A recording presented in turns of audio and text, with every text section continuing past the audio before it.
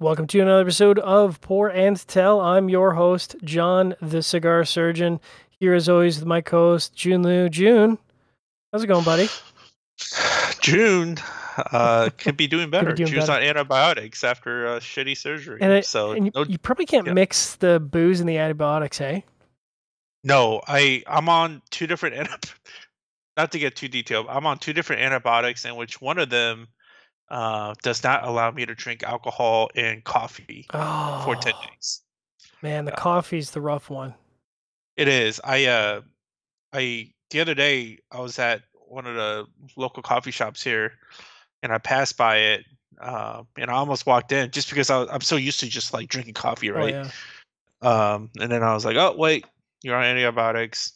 Turn around, or else you're gonna shit your pants. That's always good times. And of course, this is we're recording this in February, so to all of our listeners out there that speak other languages, Gung Si Fat Soy and Gung Hei Fat Choi, because Wow. tis the season. And basically, for people who don't know what that means, it basically means I hope you get rich. Yep. And I can't think of a better New Year's blessing than I hope you get rich. I mean, saying you have a Happy New Year, that's cool. But I hope you get just stacks and stacks of money. I mean, that's from the heart, you know? Yeah, it's like everybody go around saying, I hope you get really wealthy. Yeah. You're like, thanks. Thanks. I hope I do as well. I also hope this for myself. Thank you, Fred.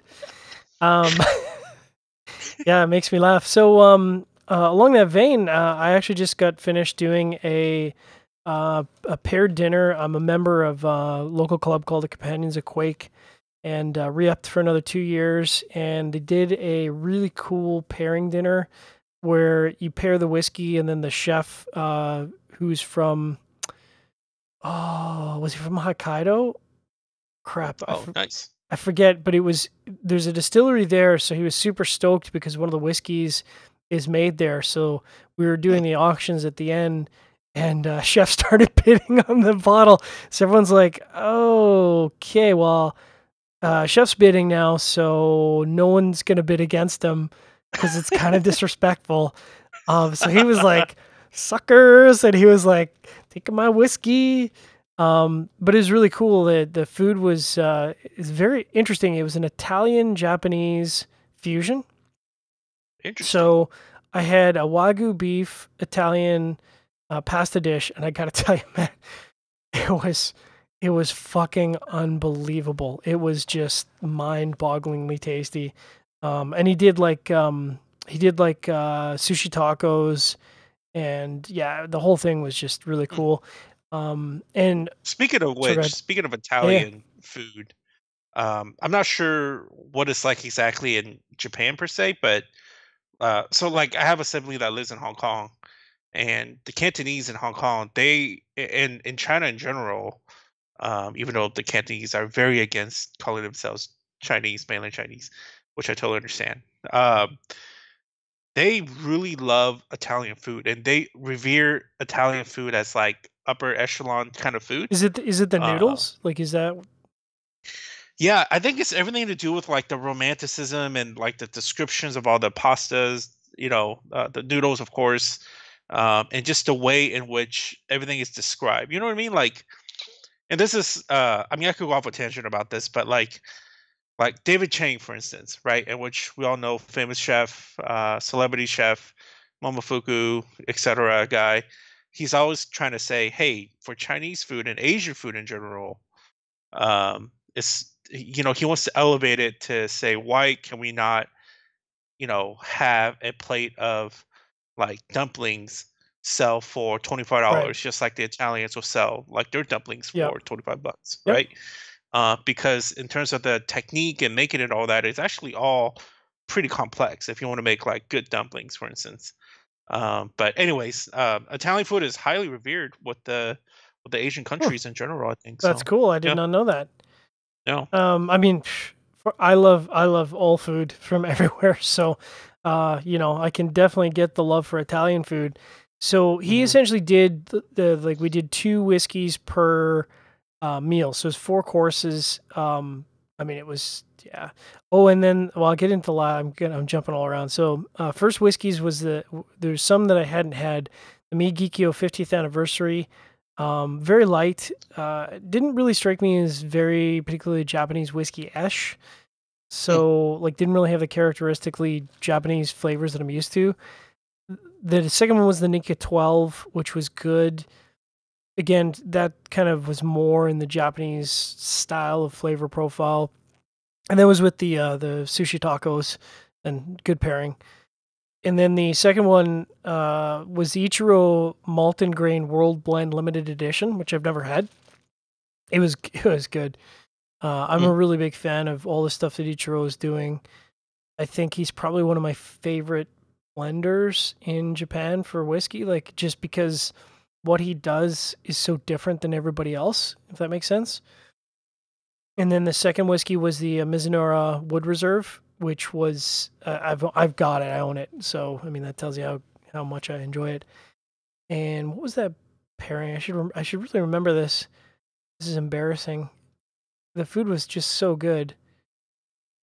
Anyways, one of them was the wagyu beef pasta, and it was just like mind blowing. And then the last couple of whiskeys was a Miyagikyo no age statement, which is good. It's tough to compare when you own the 15 and the 17. You can definitely tell the differences. To me, this wasn't like the Taketsuru, where the Taketsuru no age statement is the pure malt is actually pretty good. Miyagikyo no age statement, it's not quite the same as the 15 and 17 and higher up. Still very enjoyable. And then the Yoichi no age statement, which I think is we'll get into later in the news, but I think that's all gone. Pretty yummy. And then there was I'm trying to remember the dessert. It was an odd. Oh, it was duck confit in a ice cream. Oh, have you had that before? interesting. Yeah, it was yeah. You know, not to derail you from talking about your Japanese experience, but Aaron and I were Aaron of Developing Palates and me. We were at TPE. Yeah, who? Cigar hater. We were at TPE like a few weeks ago, and the first night they threw a multi-vendor event. Nice. And one of the events, it was at Meat Bazar, which is owned by Jose Andres. I heard about this. So famous Spanish chef, and he had there a foie gras cotton candy. Okay, so I said the wrong thing. Duck confit. Is foie gras ice cream, not frog. Oh yeah. So basically same veins, except yours is cold and creamy. But same veins, right? Whereas the one that we had there was it was literally a little stick cotton candy, but inside in the middle of it is a stick of foie gras. So that was a highlight of that meal. I felt like it really worked. It's the sweet, that savory umami aspect of it was fatty. Incredible. Yeah, it was definitely. I mean, I love trying stuff like that where I'm like, at this point, I wouldn't even say that's out of my comfort zone. It's like, within my outer bubble. But it was a combination of flavors that I hadn't had before, and I mean, I jumped right in. But you get the fattiness from the ice cream, and then the fattiness from the duck, and then their goose, pardon me, and then you get the saltiness from the meat, and then you get the sweetness from the ice cream, and it was just kind of like shock and awe on the palate, and I was like, what is going on here? But and then you take a few bites, and you kind of like let it linger in your palate, and you're like, shit, that worked. And then they gave us a sort of classic creme brulee, but I would say it was more of a Japanese style creme brulee, so it wasn't cloyingly sweet. It was more the custard kind of doing the talking. And one I've never had before, Yamazaki 18. You never had Yama 18? Never had Yama 18. Oh, John, is good. I think, huh? It was good. Oh, I thought you said just kidding. I was like, man, you and Laura's gotta, you guys gotta come to the Bay. Yeah. We would turn up, kill, turn at my house. All right. So I mean, So it's gonna sound like I'm trash talking Yamazaki 18, but I just want to preface by saying I'm not trash talking Yamazaki 18, but it is decidedly not Japanese whiskey. Like everything Yeah. about it is like it.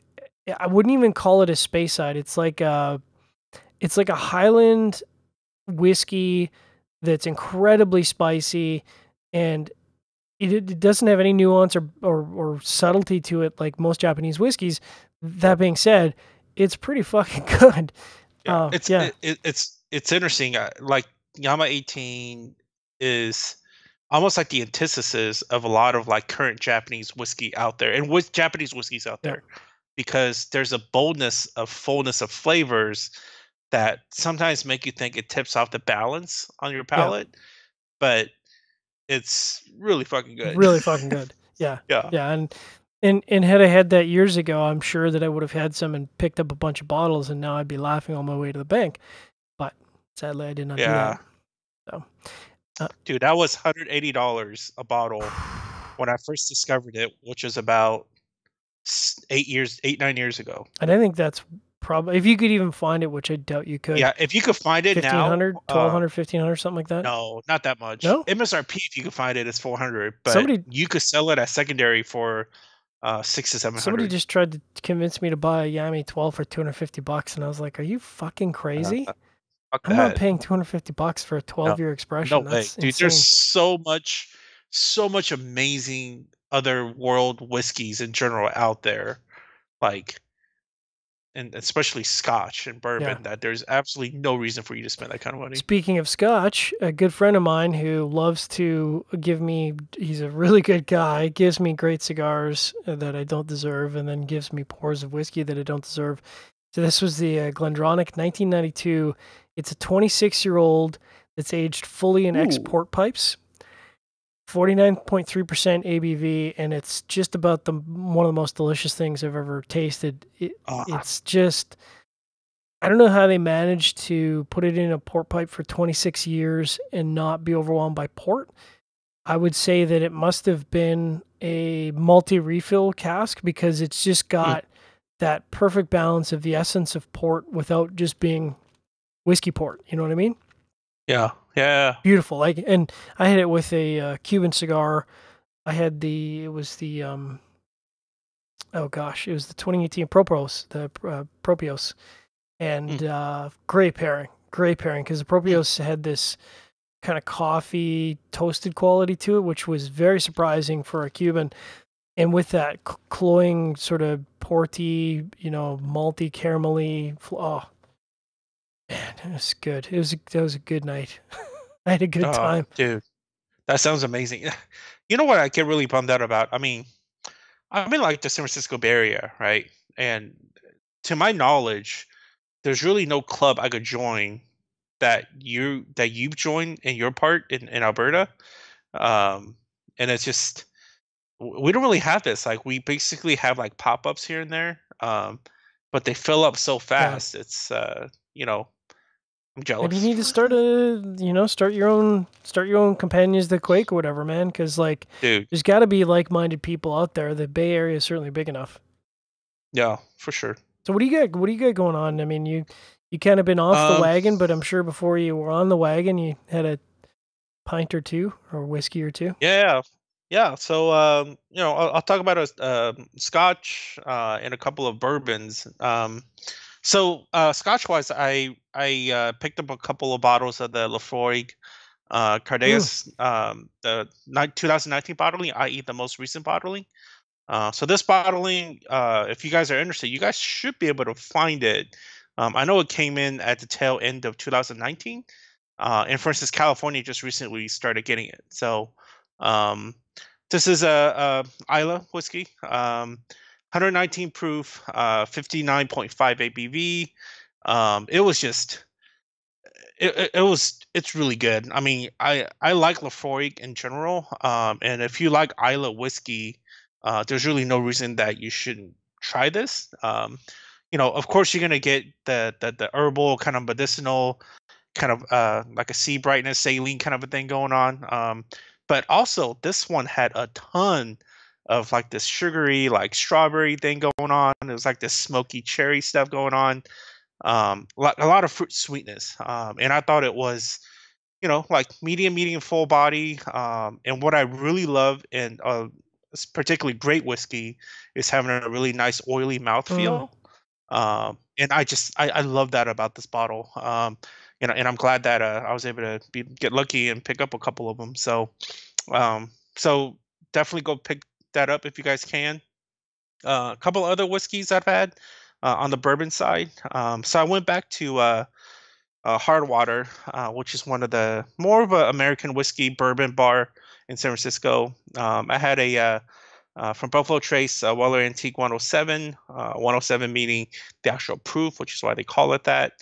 But it was Hardwater's store pick. I love this. I mean, this was $11 for a proper ounce and a half pour, so very approachable and affordable.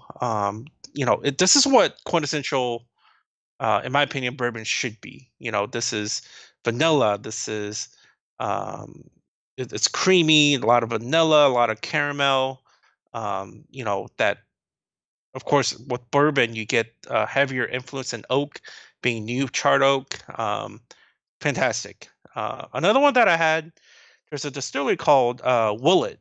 So Yeah, Willet yeah. is so Willet is starting to kind of have more bottlings of their own distillate at this point because their age has kind of crept up to like that 6 to 9 year mark now. So at Hardwater, I had their 6 year old pick, uh, so their barrel pick.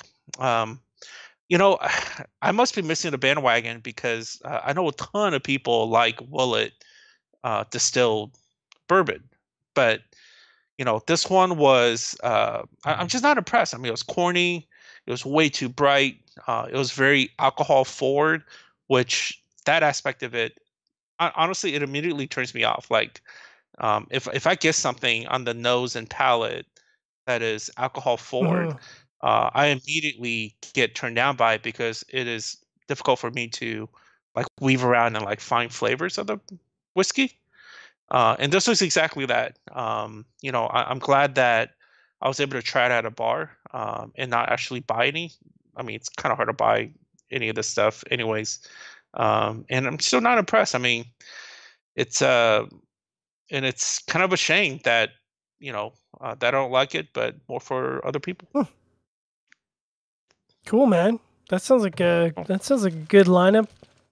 Kind of walking all around the park on the Mhm. whiskey front. That's always fun. I need to get You know in what the you know what we got to get into, you and me both, what's that? John. I think we need to go revisit uh, other spirits out there, like the rums, and like I'm thinking about getting into like Armagnac and that kind of thing. So because we talk about whiskey a lot. That's no problem because I have, a small ocean of rum to go with all the different spirits. I've got some interesting tequilas and yeah, definitely. All All right. right, news. News. We got a lot of news because some of this stuff was stored up before the Christmas season. So I'll just kind of hop in, and this kind of links to the Japanese stuff I was talking about earlier. We've kind of known that the Japanese whiskey, it's one of those things where everyone's kind of on the Japanese whiskey train. Of course, Japan doesn't produce even a fraction of the amount of whiskey that they would need to meet demand. And so all the old stuff, all the 21s and the 30s and all that, it's just been snapped up everywhere. And the I think the recent cancellations have been all Yoichi age statement, and I think that includes the no age statement.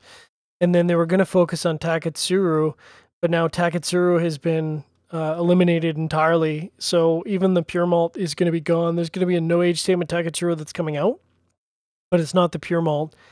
And then the Hakushu 12 is gone. The Hibiki 17 is gone. The Nikka 12 is gone. And even the coffee grain and the coffee malt from Nikka, which I didn't think was really that big of a production, all gone, all discontinued. Uh, So yeah. it, I this is saddening news. And this is especially sad because unlike bourbon, in which your sweet spot can really be within bottling and bonds, 5+ years, in which you get a really good bourbon product, but within Japanese case, higher age. Yep. And I mean, in current day landscape, it's so freaking expensive that you can't really find it or buy it, even within MSRPs.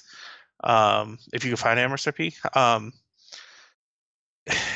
I'm not surprised by it. I'm just really bummed that the next wave of good older age stated Japanese whiskeys, we're not going to be able to truly enjoy for many years to come, decade plus. I don't know.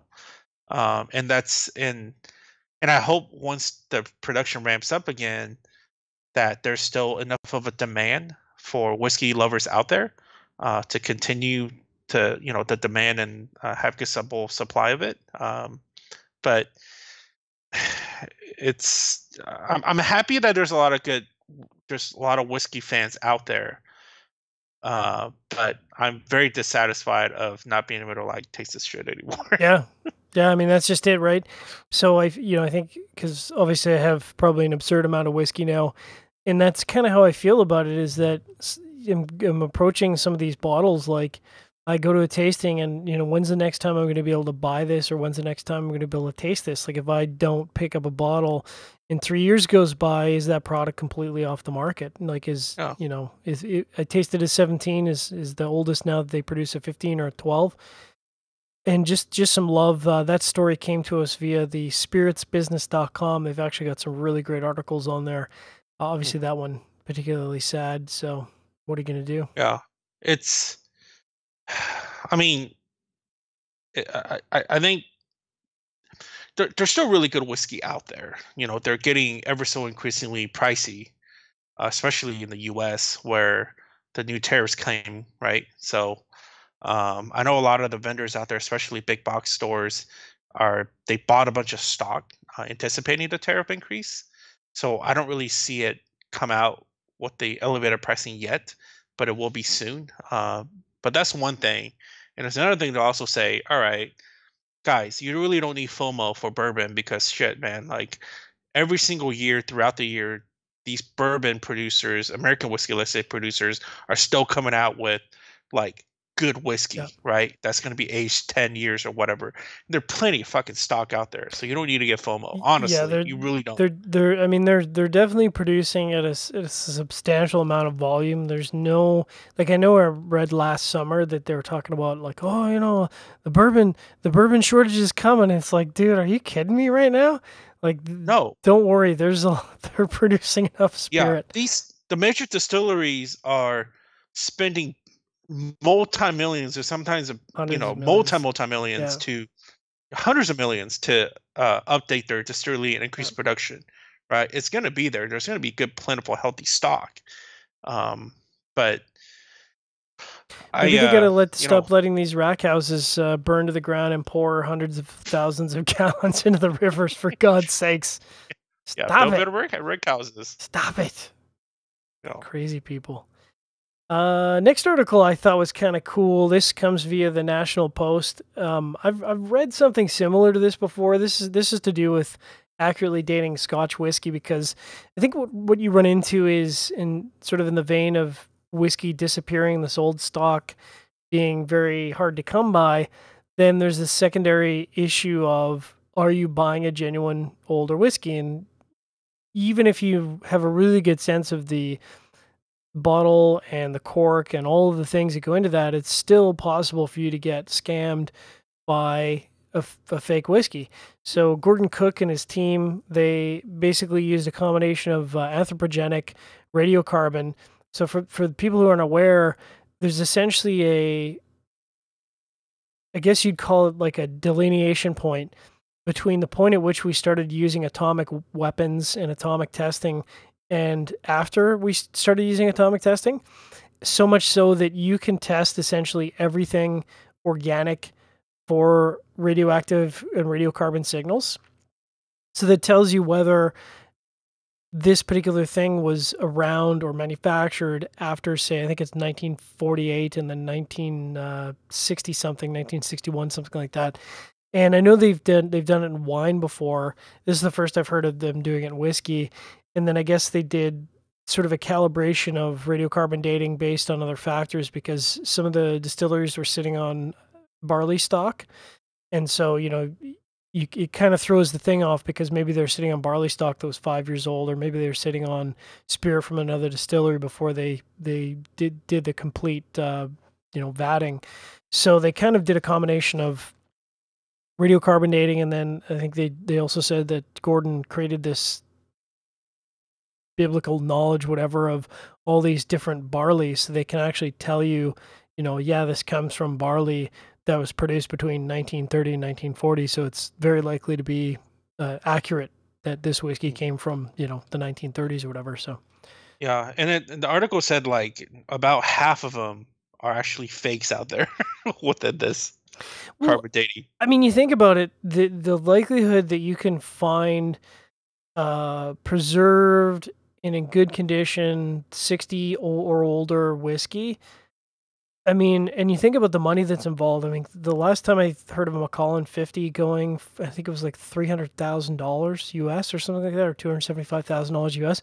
So a 60 or 70-year-old whiskey, that's worth enough money for somebody to pull a scam. And I mean, yeah. Sorry, go ahead. No, please. No, where there's money, there will be scammers. Yeah. Right. Especially within consumables such as whiskey, wine, cigars as well. Right. We've seen many even reputable auction sites in which fake Cuban cigars that are well aged are fakes. Right. It's true. It's if you want to play in this field, you should know that. I will say you should trust your sources, but with something that's so dated, such as these whiskeys, sources could get easily lost, right? Like who originally procured it, where it's been, how it's aged, how many times it has changed hands, Yep. right? Who changed their hands initially. All of that is really not documented within a lot of this stuff, right? They're on auction sites. Yep. So, in one aspect, I always say within, if you're a wine lover, if you're a spirits lover, cigar lover, you have to trust your sources. Like 100% you have to trust your cigar sources. Even with that said, me personally, I've been duped on the Cuban cigar side, right? This was maybe 7, 8 years ago, in which I purchased fake Monte Cristo Grand Reservas without knowing that, right? That's rough. But the crazy thing about this shit is like the actual packaging, right? And this parlays to whiskey, of course, as well. The cigar box, that the Cuban warranty seal, the date, it all checks out, right? But the actual cigars, once you smoke them, you're like, okay, what the fuck, right? This is probably a bunch of black banana leaves rolled up. And I guess, with that said, like how many people are actually gonna smoke or drink these very old, well aged, spirits or cigars? Probably that many. A lot of these guys, I think, buy these to essentially have it as a piece, Yeah, right? it's To a show off, it's a showpiece. right? Yeah. And if you want to be in that and show that status and never open it and enjoy it, hey man, great. That centerpiece of this 1926 Macallan looks amazing on your shelf. Okay. But I'm not that person. I want to drink it. I want to smoke it. So I guess really, trust your sources, consume it, and even if it's fake or not, if you enjoy it, be happy with it, right? But you need to be fully aware of knowing the playing field you're in. Yeah. Oh yeah.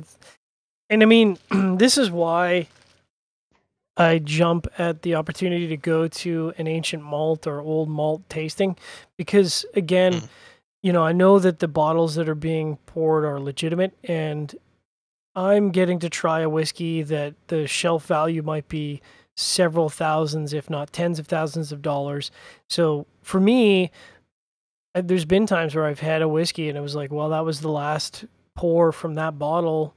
And there may only be 3 bottles left in the entire world. So, you know, the Mm, likelihood of me ever even seeing another bottle of that is 0. right. So, you know, that's But you that's tried it, which is the yeah. most amazing part, right? You like for guys like you and me, we want to experience these crafts, right? We want to consume these crafts, and that's what makes us happy. Yeah. So I think the best way to approach all this stuff, man, is I don't care if you think a $40 bottle of scotch is the best thing in the world, or if you think $1,500 bottle of scotch is the best thing in the world. Like, to the extent you enjoy it, be happy Although it's and just probably better let if it go. it's the $40 bottle. Well, yeah. Yeah. Yeah. Go get yourself a bottle of Glendronach 12 There you for go, like man. It's over good here you stuff. get it for $36 at Costco, right? Glendronach 18. It's only Yeah, like $120 or whatever. It's cheap. exactly. Yeah. Yeah.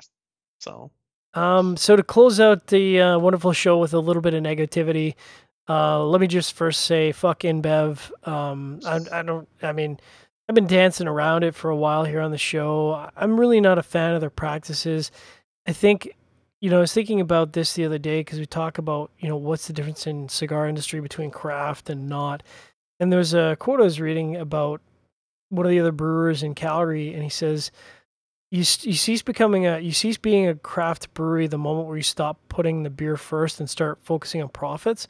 And I was mhm. like, you know, that's really for me what is the line between what is a craft cigar manufacturer and not, is like you're not worried about tobacco anymore. You're worried about making money and profit. And there's nothing wrong with that. It's just Mm, you really can't call yourself craft.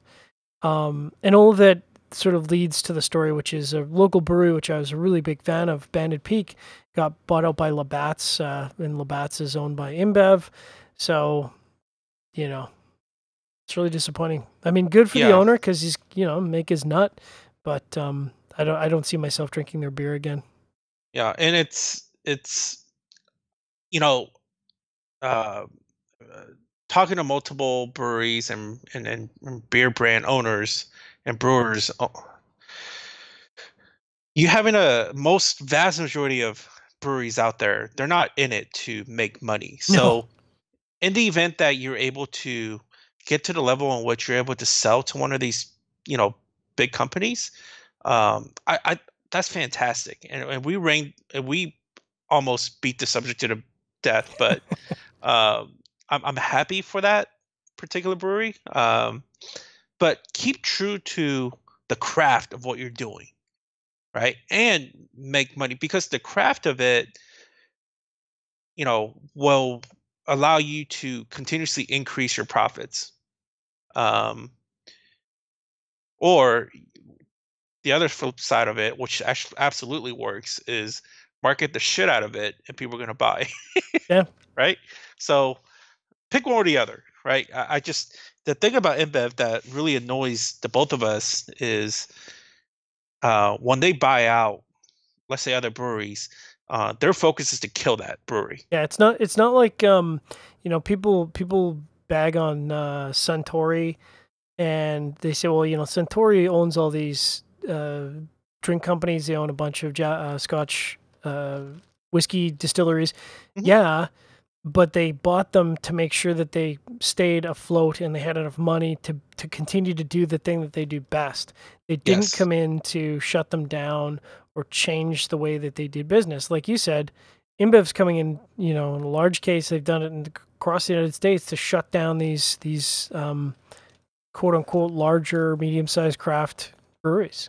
Yeah. I mean, and after Centauri acquired Beam, like, when have you seen since that happened, Suntory products degrade in quality or Beam products degrade in quality? Quite the opposite, right? Like Suntory has to go to NAS because it's an inventory thing, right? It's a supply Yeah, issue. the demand is so high there for the product that they have to go to no age statement. Right. Whereas, like on the Beam side of things, there's been multiple bourbons and rye that Beam has come out with since the acquisition that are just flat out fantastic, and Yeah. they're opening up more ways for stores to continuously do store picks, right? And fantastic store picks and barrel picks, right? So that model I follow, I completely jive with. that's great. You got greater funding, increase production, and keep the craft. But InBev is exact opposite. Is they buy you and say, no, we're going to kill this brand so that we could continuously shove fucking piss water down other people's throats. The main populace. So basically, what Jiunn is saying is drink craft and support your local craft manufacturer. There's certainly plenty of them available. Mm-hmm. Yeah. All right, that's it for us this week on Developing Palates. Thanks so much for checking out. We got some emails while we were on a little bit of a hiatus there. Thanks for reaching out. We appreciate the love, and we'll be back as always in 2 weeks. Keep your questions coming.